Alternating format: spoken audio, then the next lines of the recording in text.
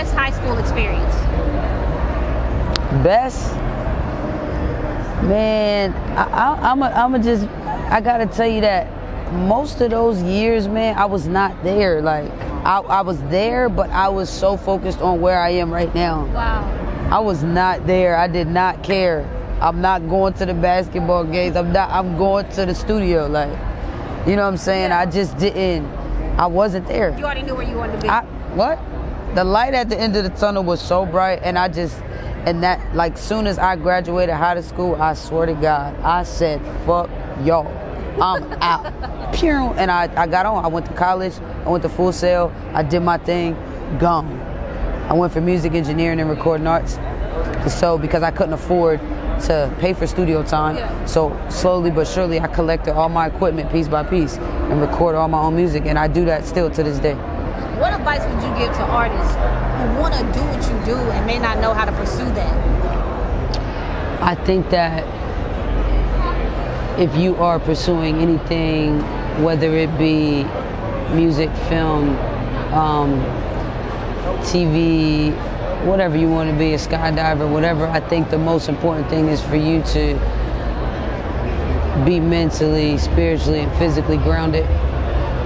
Over everything, I think you should absolutely know who you are before you decide to take any further steps to where you think you want to go. I think that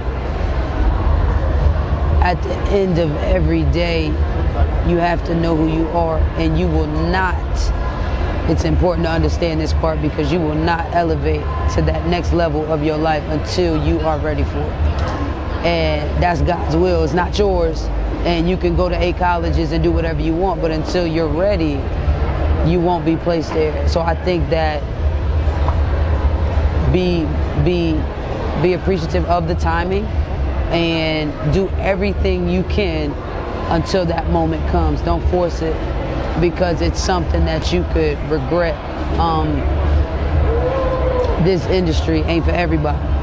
It's not for everybody. Everybody can't take it. So, like I said, you need to mentally be grounded. You need to be spiritually connected and in tune with yourself and our higher power, you know, and physically work on your craft. Get right. If you play ball, you need to be in that gym every day, getting right, getting ready, hitting them wind sprints, make sure you're conditioning. If you're doing music, condition, you need to be in the studio, you need to write, you need to practice melody, practice structure. You know, if you're a painter, practice your steady hand. If you're a barber, practice your skills, like condition yourself, you know, and that's really it. It's really, I can't